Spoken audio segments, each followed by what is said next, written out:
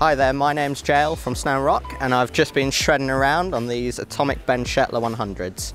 This ski is really focused on your more freeride orientated skier, but because it's that 100mm underfoot, it's not too wide to go all over the mountain with. Not only have you got the rocker, but they've also got the horizon tech in the tip and tail, and what that is, it's actually where they shape the ski to look like a boat's hull. So when you're in the softer, fluffier, powdery sort of snow, that horizon tech is just going to help you float above it and almost give you a sort of surfing feeling in the snow.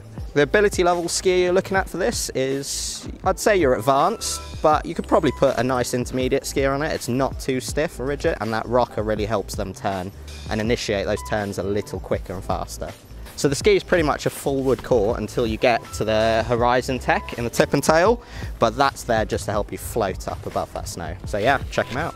It's marketed as a freeride ski, and then the powder is amazing, but the most surprising thing about this ski is the way it handles on piste. There's none of the flapping you'd expect with a powder ski. It's really stable in long turns and it's really agile if you want to do the short turns. The Bent Chetler is primarily for use off the piste, but it has absolutely no problem with ripping around hard groomers as well. So the Bent Chetler is on the floor. The Bent Chetler's on the floor.